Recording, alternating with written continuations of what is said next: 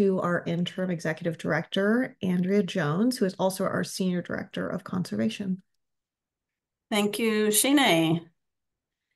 And I first want to start by thanking all of you and our entire team. This is our staff at Audubon, California. Also, thank you, whether you're a chapter member, a regular member, a friend, a supporter, a volunteer, or interested, you've contributed to all the work we're talking about today. And we can't do this alone. We're a community of conservationists throughout California and beyond. So thank you to everyone that's joining this call today.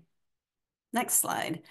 I'm going to just give you a little bit of a background on where we work, as I realize there may be people more or less familiar with Audubon California's work in California.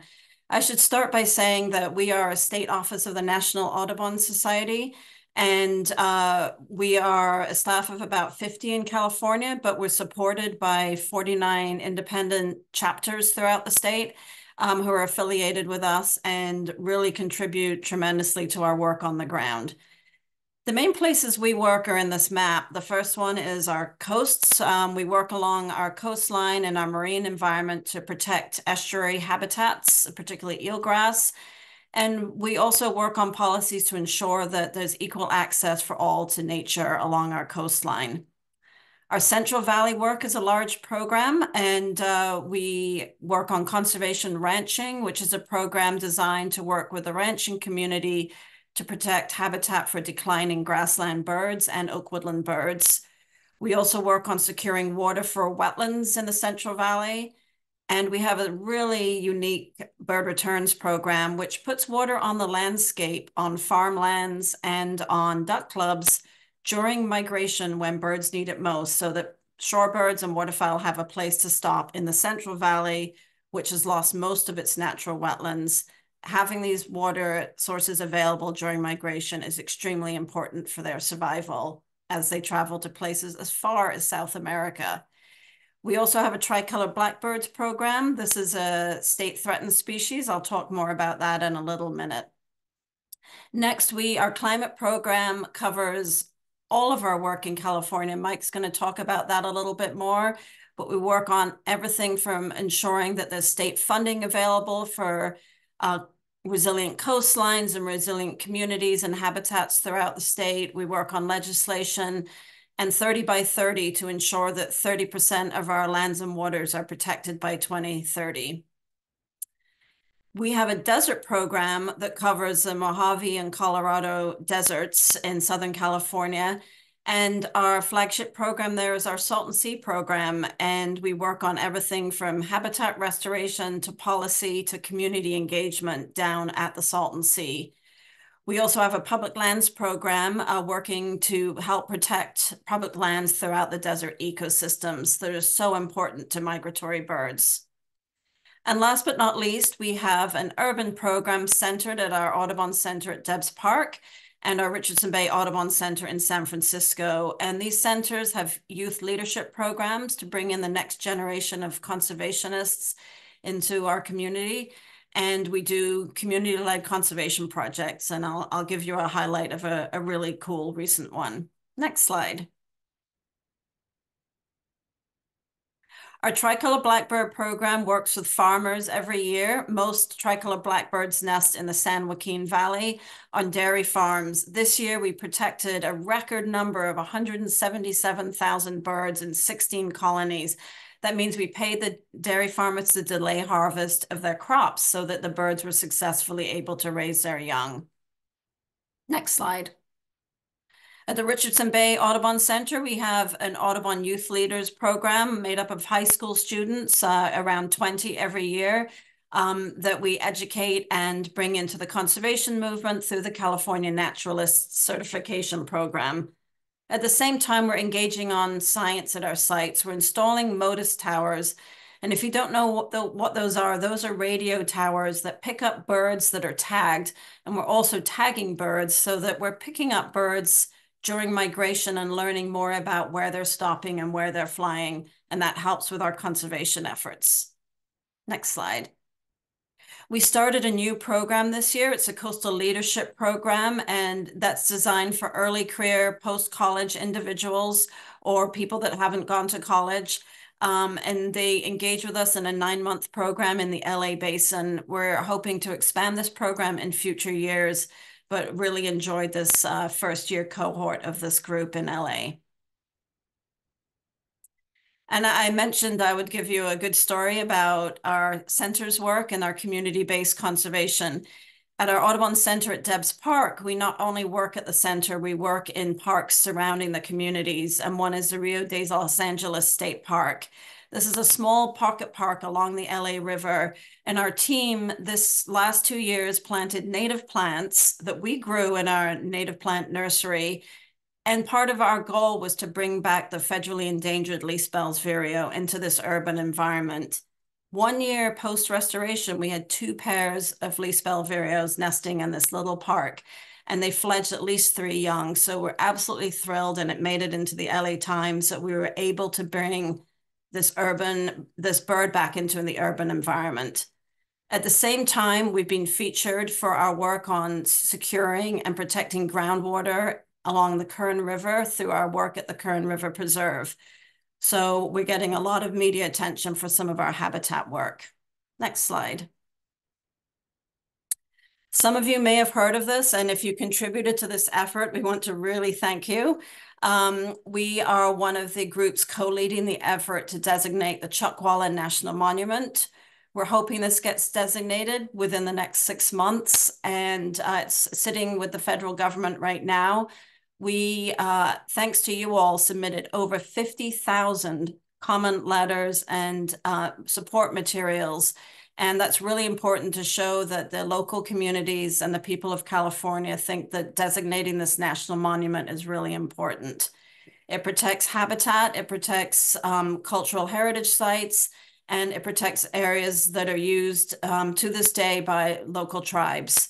And you know, it's over 600,000 acres, and it's on the east side of the Salton Sea. Next slide. Also in the good news department, just this past week, the Chumash Heritage National Marine Sanctuary was designated by the National Oceanic and Atmospheric Administration. This is the first tribally co-led marine sanctuary in the country. It's also the 3rd largest marine sanctuary. And this is going to be co-managed by the Chumash and other tribes, as well as the NOAA, for protection of cultural resources and important marine resources, such as whales and brown pelicans. We're absolutely thrilled. And again, your support helped us get there with over 10,000 support letters. Next slide. And with that, I'd like to turn it over to Mike Lyons, our Public Policy Director. Thanks. Thanks, Andrea. Yes, I'm Mike Lyons. I'm the policy director here at Audubon, California, and I've been here for about 10 years. Previous to that, I was at the Golden Gate Bird Alliance for about 6 years. And what I want to do is talk a little bit about some of our policy wins here. And really what Andrea's saying and what I'm saying leads us right into why we think the bond is so urgent. So thanks for bearing with us as we give you some of this groundwork. We just felt it was important to understand the scope of our work and how Prop 4 really touches on and enables a lot of the work collectively we want to do. So a couple of policy wins from this year. First, I just want to thank people that engaged. We had over 14,000 collective actions to support our legislative and policy actions here in the state of California this year. And that led to the passage of Senate Bill 583 from Senator Padilla down in San Diego that creates the Salton Sea Conservancy. The Conservancy, by the way, is one of the things that would be funded by Prop 4. Also, we helped pass Assembly Bill 2875, which establishes it as the policy of California that there be no net loss of wetlands and there be long-term gain of wetlands. And again, in order to get long-term gain of wetlands, we need investments like the kind I'm going to be talking about in Prop 4 in just a second. Next slide, please. A couple of other quick wins. These just happened within the last week, and we wanted to share them because we had you as an audience. First of all, the California Fish and Game Commission last Thursday unanimously declared that the Western burrowing owl is a candidate for listing under the California Endangered Species Act. And as a candidate, it will be given full protections for the next year as Department of Fish and Game does an assessment. And I really want to thank the partners that put forward this petition. That was the Center for Biological Diversity, Defenders of Wildlife, the Burrowing Owl Preservation Society, and also a couple of leading chapters, Santa Clara Bird Alliance, San Bernardino Valley Audubon Society, as well as urban birds and the Central Valley Bird Club. So this is an example of where the chapters really stepped up and helped lead this petition. Now, during this 1 year period, they will do an evaluation about whether a full listing will be required. And we think once they take a hard look at the science for the next year, in a year from now, they will give it permanent protection. The other big win, and this is really in large part due to our coastal program lead, Liliana Griego, is the California Coastal Commission rejected an effort by SpaceX. You may know them as Elon Musk's space company that launches a lot of rockets. They want to increase the number of launches happening at Vandenberg Air Force Base a significant amount. And this is all for-profit corporate launches. And it will have direct impacts on nesting snowy plovers and California least terns, both threatened species. And the Coastal Commission and many groups like Audubon really wanted to put the brakes on to understand what the impacts were going to be and the mitigation, and requiring them to do real mitigation, just as we would in any other endeavor that affected threatened species. Go ahead, next slide. All right, so that all brings me to why are we working on Prop 4? And you'll see it on the ballot as Proposition 4, the Safe Drinking Water, Wildlife Prevention, Drought Preparedness, and Clean Air Bond Act of 2024. All those words are carefully chosen to capture people and talk about the major portions of the bond. Audubon has been working on this bond for 5 years in one form or another. And in the last year and a half, we've bound it together with over 180 other environmental justice and conservation organizations to come forward and work on language and get it through the legislature and get the governor to sign it. Current polls show over 60 or 65%, depending on which polls you look at, for the bond. So it's polling really well. In Californians tend to like natural resource bonds. That said, this is why we're having this webinar, to educate our members about it, to encourage you to vote for it, to encourage you to get other Audubon members and other people in your communities to support it. All right, so why do we need this now? Well, first and foremost, Audubon understands that we need climate action now and significant investments in all of these areas right now. You may have seen the Survival by Degrees report that Audubon did several years ago, but climate change puts at risk about 2/3 of North American bird populations at a greater risk of extirpation or extinction. And that includes over 200 species here in California. And so we know that we need to take action on climate, and a lot of what's baked into Prop 4 is around taking action on climate change and making us more resilient. The other part of why it's needed now is the state is in a budget decline. And we have seen real restrictions in the amount of money going to key agencies like the Wildlife Conservation Board. They have frozen, they have not been receiving and processing new grant applications for about the last 6 months because they basically run out of money and they depend on the bonds to do it. Now we can talk about whether this should be part of the general fund. We're constantly working on that. But the fact of the matter is California funds natural resource and climate action through these kind of bond instruments. We also know, we also know that the kind of investments that Prop 4 is talking about actually work. When Prop 1 passed in 2014, there was $100 million in there that we got for Central Valley wetlands that went directly to creating and providing water to more of the wetlands in the Central Valley, which has already lost 95% of its wetland habitat. So we know we can put these bond dollars to work in ways that'll be efficient and provide benefits for birds and people. I also want to note that we worked really hard with partners to make sure that this was the most equitable natural resource bond that's ever been done.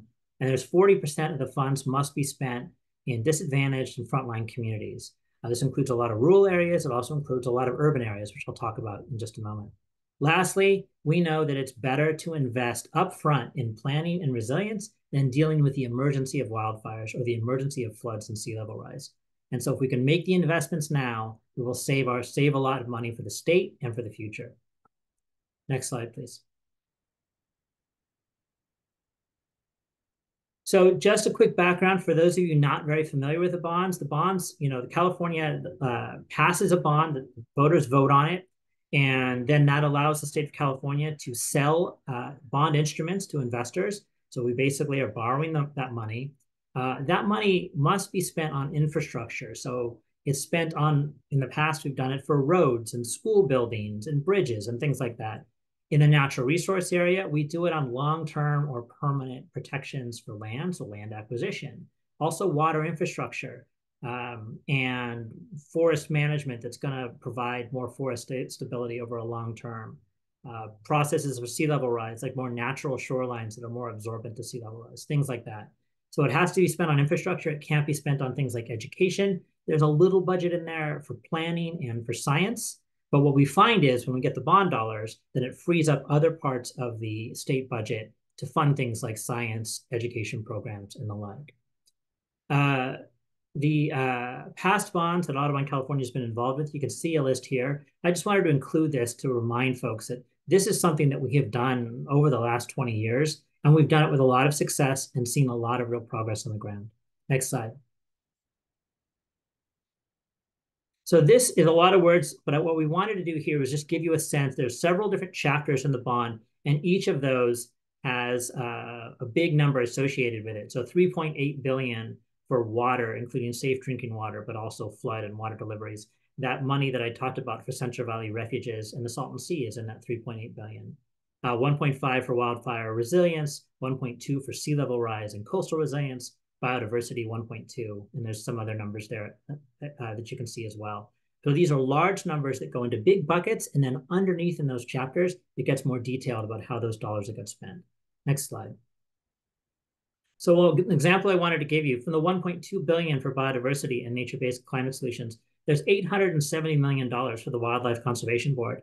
For those of you not familiar, the Wildlife Conservation Board is probably one of the primary funders for restoration projects, habitat acquisition, and easement acquisition in the state. And so when I mentioned earlier that they have a freeze right now on grants because their budget has been shrunk, this is the kind of money we're talking about, making sure that this money goes out the door to Wildlife Conservation Board, as well as to conservancies like the Sierra Nevada Conservancy, San Gabriel Mountains Conservancy, and many other places across the state. And these conservancies know how to put those dollars on the ground to benefit the habitats and the communities. Next slide. Sea level and coastal resilience. This 1.2 billion for coastal programs. Now, you know, one of the things I was looking up is just in San Francisco Bay alone, the estimated cost by 2050 for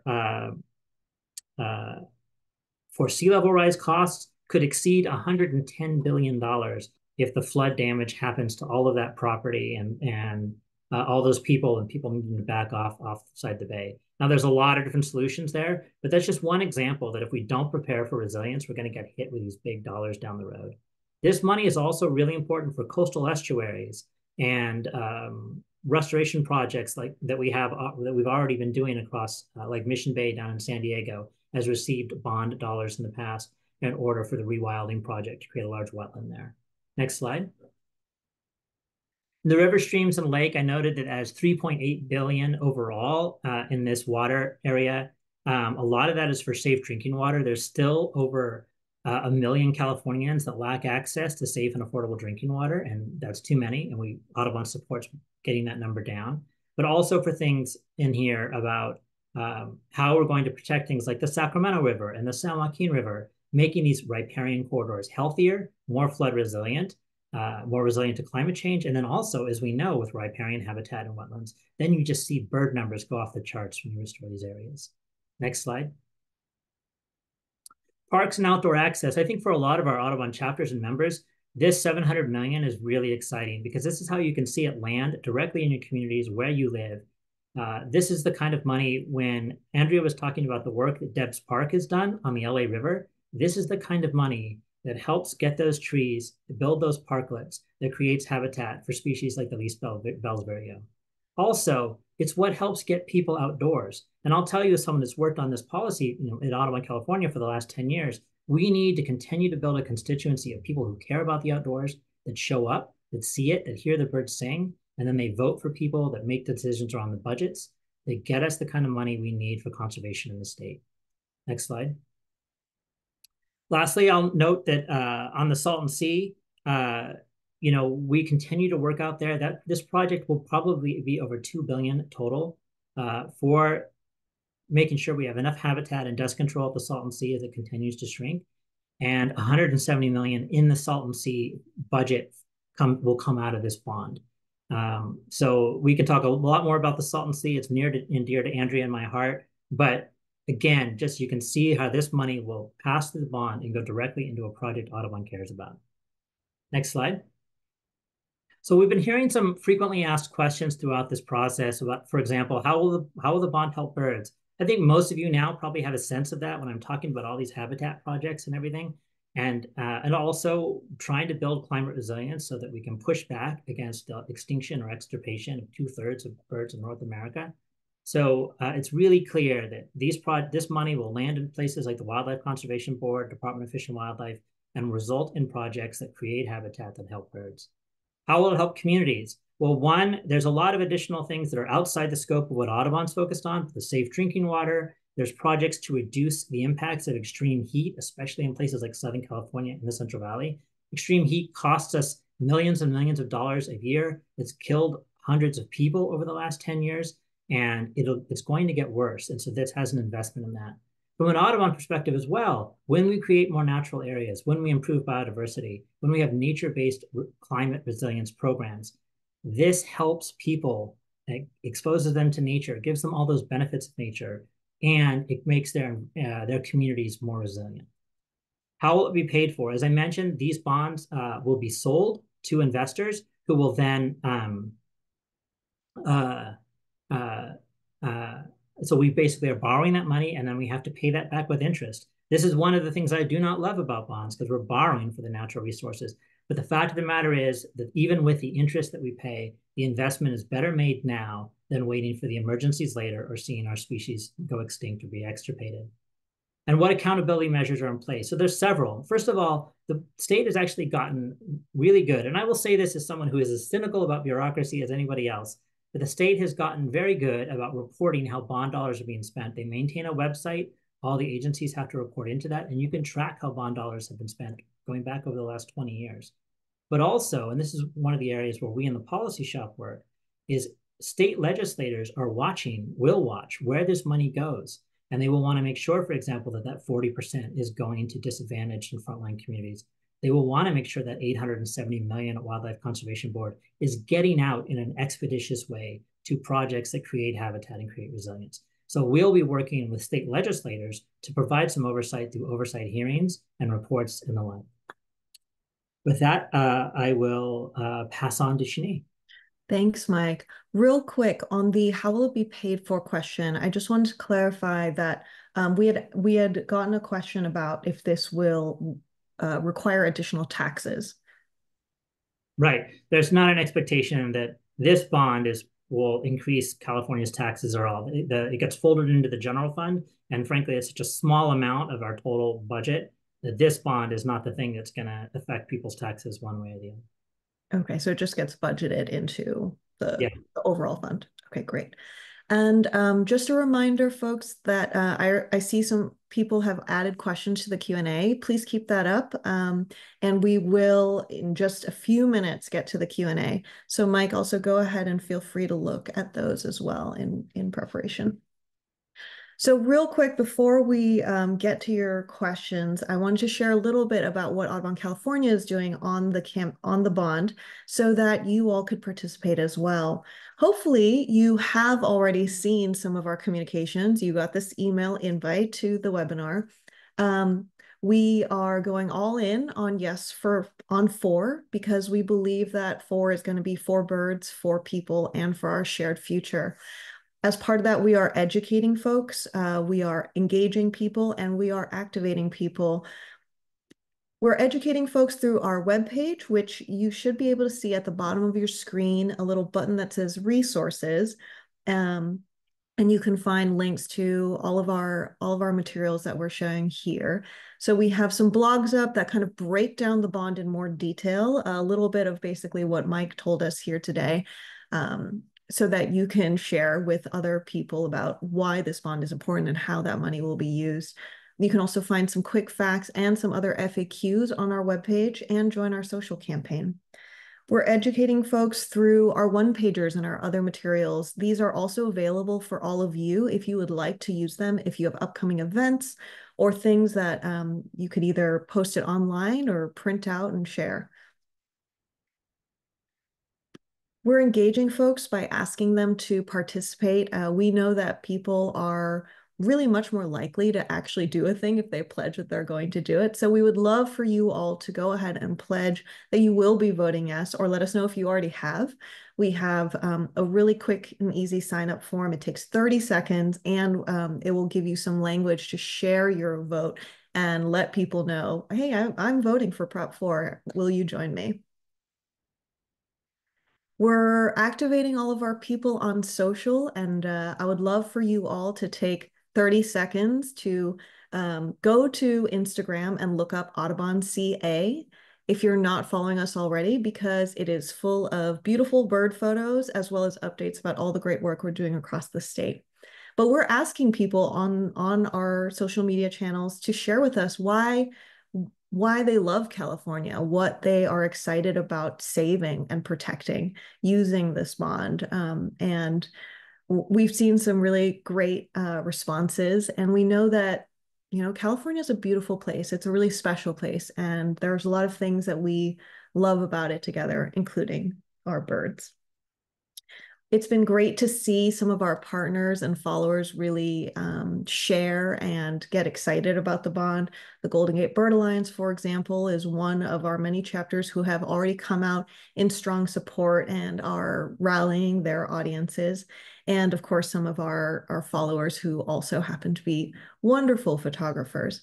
So I just want to take this moment to please ask you all to, after this webinar, get involved. What can you do to activate your friends and family? I know that climate change can feel like an overwhelming challenge that we can't have any say in, but this is a real tangible opportunity for us to have an impact on the investments we know that need to happen right now. We are seeing every month almost some sort of drastic weather and climate challenge happening. So we know that it needs to change now to protect the state that we love and the communities that we care about. So we're asking you to share your stories and your voice.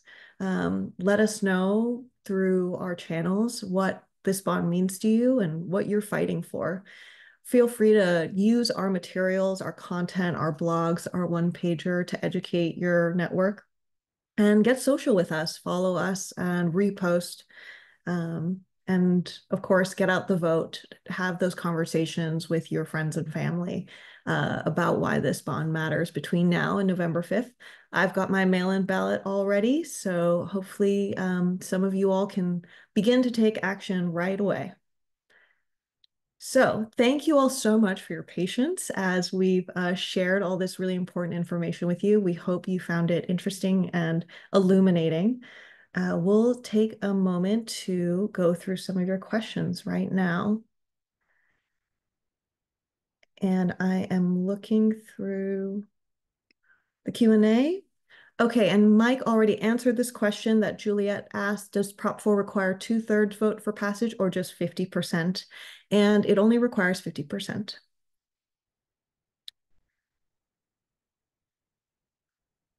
And Mike, if you can go ahead and look at the questions that are in there and You let want me to us just know if jump you'd in? like Yep. to.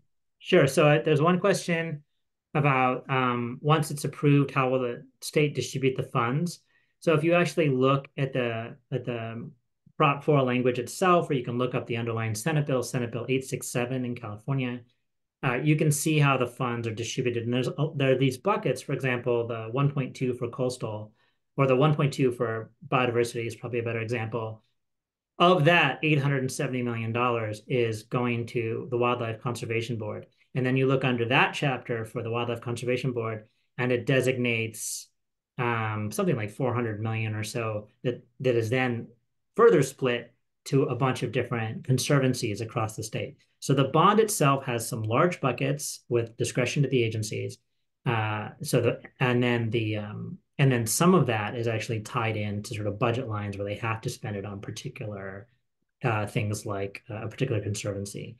And then that money, though, will be then appropriated. It'll be put into the governor's budget, and then that budget is negotiated and approved by the legislature. So those are all the steps that it takes before that money goes out the door. Let's see. Sorry, I'm kind of reading this too. By the way, if I think someone might have corrected, I might have used the wrong number for Prop 68, but if I did, I apologize on that. We can try to check that. That might have just been a typo on my part. Um, uh, Juliet asked whether Prop 4 would be applied for new wildlife connectivity requirements. And the answer is yes. That's exactly the kind of thing that we need to do. And it was one of the questions around some of the wildlife bills that we had this year, including the Salton Sea Conservancy, was we're not sure they would have passed if we didn't have bond dollars that would have been ready to be lined up and starting to run out of the next budgets. Because I'll tell you, having worked on state legislation through two bad budget years, the last 2 years, any bill that has substantial costs associated with it just dies in one of the appropriations committees.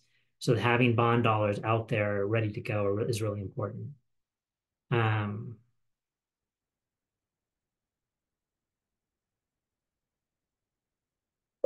uh, I I see a don't question know. about wildlife connectivity requirements. I'm not sure if Oh, that's that was the one I just tried to answer for oh, Juliet. Yeah. Um, I will say Jennifer raised a question about, I think about the Tijuana River and some pollution. There is actually money in the bond to be working on cleanup on the Tijuana River, which is, I know San Diego Bird Alliance has been a big issue for them, and they've worked on that as well. And there's a question from Marty about how much has sea level rise risen in the past 30 years. Marty, I could Google that for you really quick. I don't have it off the top of my head. I'm sorry. But we know that it's continuing to rise. Our friends at Point Blue actually put together a map a couple of years ago just on the San Francisco Bay, and the amount of land that it was already starting to cover was extremely worrisome. That's all I see in Q&A right now, Shanine. Maybe there's some more. I know people were asking questions in chat. I can bring that up too. So Steve asked a question about how much of the funds will go to the Center for Biological Diversity. Steve, the Center for Biological Diversity is a nonprofit organization. If CBD wanted to apply for a grant, like say at the Wildlife Conservation Board, if they had a project, they could get it like anybody else. But there's no money. There's no money in this that directly goes to any single entity like Audubon or CBD or the Nature Conservancy. This sets up programs at state agencies. Often there are grant programs associated with these that allow an entity like Audubon or CBD or someone else to apply for a grant and then maybe get that money. And I just want to follow up, just a data point that I just looked up real quick is that sea levels in California are predicted to rise between 1/2 to 3 meters by the year 2100.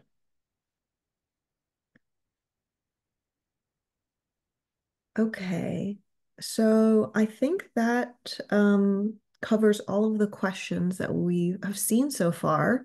Feel free if anyone has anything else. Okay, we got a question from Gary about what groups are against this prop.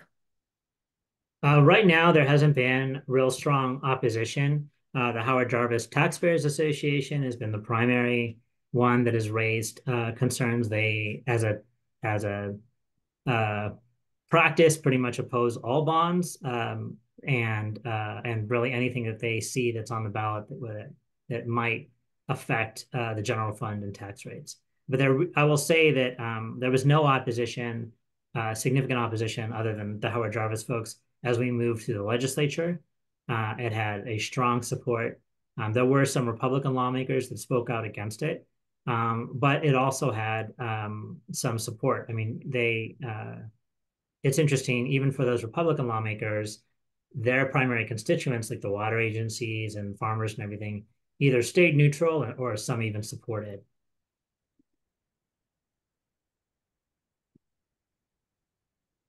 So there's a concern I just see here about the some investments. So we've heard some of this, like investments to CAL FIRE, right? We have concerns, and Audubon has very deep concerns about how CAL FIRE practices forest management in some places, especially down in coastal scrub. Likewise, we've heard some concerns like, well, there's money in here that will go to facilitate offshore wind, and we all have concerns about offshore wind. And many of you know Gary George, who now is our National Renewable Energy Director. He and I were talking about offshore wind today, actually. And these are things that Audubon is working on a policy front. If there is, so for example, in the offshore wind, there's money that will go to ports. And a big part of that money that's going to go to ports is actually not really about the offshore wind so much as modernizing those ports and making sure that they are zero emission, because ports are a huge source of air pollution that negatively affects the people that live around there. There's actually some exciting developments that's happening up at the Humboldt County port, in part to get ready potentially for offshore wind. But it's being a group that's engaged up there is NGOs and tribal representatives in a group called Core Hub to make that a zero emission green port. And that's something that Audubon, EDF, NRDC, and others really support, regardless of the offshore wind context. On offshore wind, we have to look at that and engage and figure out how do we avoid and mitigate the impacts to birds as we look at that as a potential viable renewable energy source that we also may need because we've got to get off fossil fuels. So I would say that there you can find in any bond like some concerns about how will the money be spent, and I would suggest like look at the total 10 billion, understand those benefits, and then also where we have concerns about programs like offshore wind, let's engage to avoid and mitigate those costs to the extent possible. I'll tell you from experience, we're not going to starve CAL FIRE. If we don't like how CAL FIRE is doing business, CAL FIRE is going to get money to go out there and do its management. Where we have to make changes on a group like CAL FIRE is actually engaging with CAL FIRE, demonstrating the science on how to avoid and mitigate the impacts of what they're doing, and do prevention work, which what this bond does. Do that prevention work before we have emergency fires and CAL FIRE takes extreme measures that reduce habitat in ways we don't approve of. So just wanted to flag that this is not, these investments go across the state. They're really important. And if we don't like sometimes how agencies do things, we need to engage in a policy way to improve those.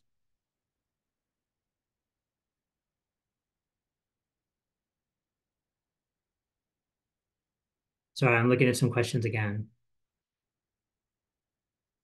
I just talked a bit about offshore wind. It's not 10% of the funding will go towards offshore wind, Gail, and I don't want to debate with you. I'm happy to talk to you further about it.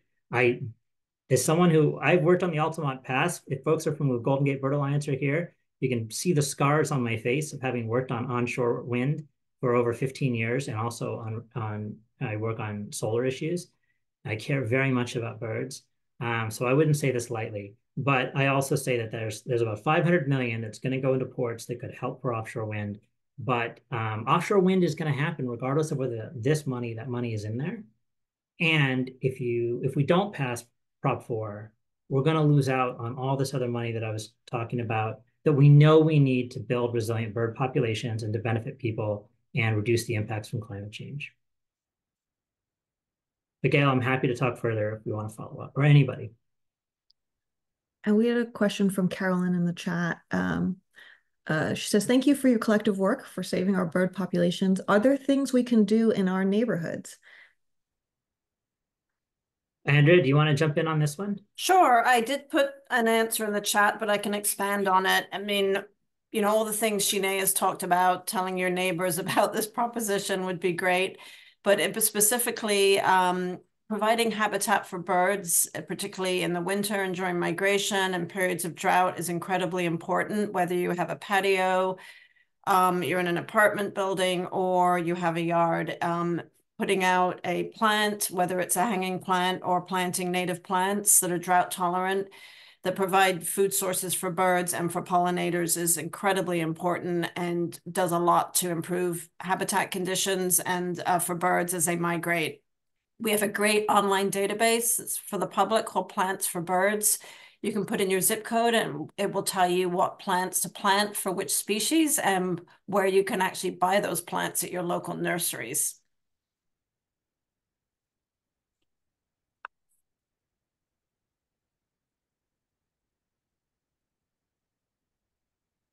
And this is not a question about the bond, but I just wanted to say it out loud since I think our chats to Jennifer are not going through. Jennifer had a question before about why there's only 1 year of protection for the burrowing owl. So to be clear, that is a temporary 1 year as the as the commission reviews the science behind whether to declare it or not. So hopefully that provides some clarity. So after the year of review, so it's providing that temporary protection, then it will be decided whether the burrowing owl gets the endangered or threatened protections permanently. Great. I see a couple more. I know we're just at time, so you can cut me off, Sinead, but I could answer a couple of these questions quickly if you like. So uh, Marty asked about cleaning up the Tijuana River is not necessarily a capital improvement. Yet this would be, in this case, operations and maintenance. They're not always covered by bond dollars, Marty, but what we're talking about there is actually some capital infrastructure changes to make that Tijuana River cleaner and better. So my understanding is that money can go towards that. Luis had a question about the state grant programs. Is it for only the capital infrastructure programs? And yes, for the most part, it is. But I'll give you an example. We had a picture of this, the Dos Rios State Park, the newest state park in the Central Valley, right? So that went to a nonprofit to do the planting, the earth moving, everything else necessary to create that park. So there's a lot of infrastructure work that NGOs can do. It could go to a place like Debs to grow the plants that would be put into a parklet at LA River, because growing a plant is kind of a piece of infrastructure. And then David brought up the concern about the fuel reduction. David, this is what I was saying about CAL FIRE. We share those concerns. There's responsible ways to do fuel reduction. And actually, the bond has some very nice language about using sustainable methods like in the appropriate places, doing prescribed fire, using some indigenous knowledge about where that works and where it doesn't. Using things like grazing strategically to mimic natural processes, not overgrazing. Again, as a bird biologist, I get worried about grazing, but proper grazing, the way we talk about it in our conservation ranching program, can reduce the fuel load in a natural way, and you see native plant and bird numbers skyrocket. So, and lastly, we agree we have to be careful about what we do in nesting season. There are protocols and laws in place, and that's really an issue of policy. And then the last thing I see from Ronnie is about, does it help with light pollution? And Ronnie, I don't know that this bond will help us with light pollution, though there could be some money in here that would help do some of that for more efficiencies in energy efficiencies. And we know that energy efficient lights, if they're managed well, can actually reduce the light impacts on birds. But we had a bill the last couple of years that didn't go forward that we're looking at maybe doing in 2025. So you may see more work on light pollution from us next year.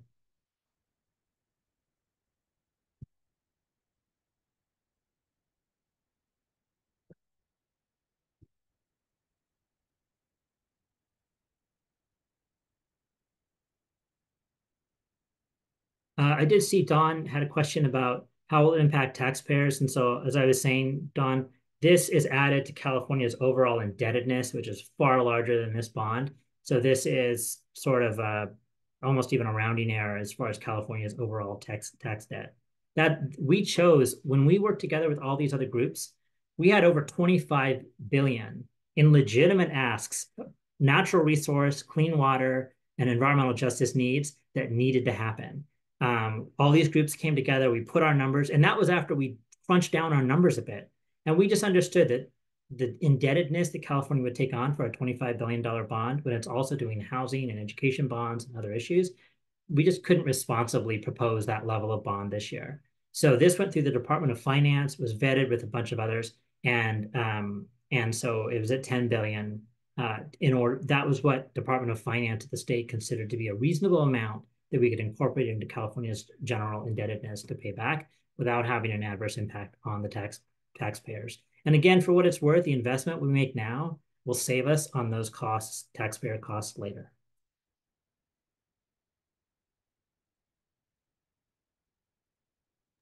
All right. Thank you all so much for the really great questions and engagement. We hope that you've all learned a lot. I've actually learned a few things myself just from hearing Mike talk and share his expertise. So we really appreciate it. We know that this bond has so many great things and for our communities, for the birds that we care about. So we hope that you will join us on this journey. Please do follow us on Instagram, on Facebook. If you're not already part of our newsletter.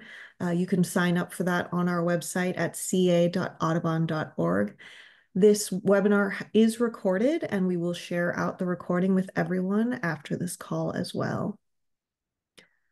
Thank you all so much. Really appreciate your time. And we hope that you will be voting yes on Prop 4. Thank you, everyone.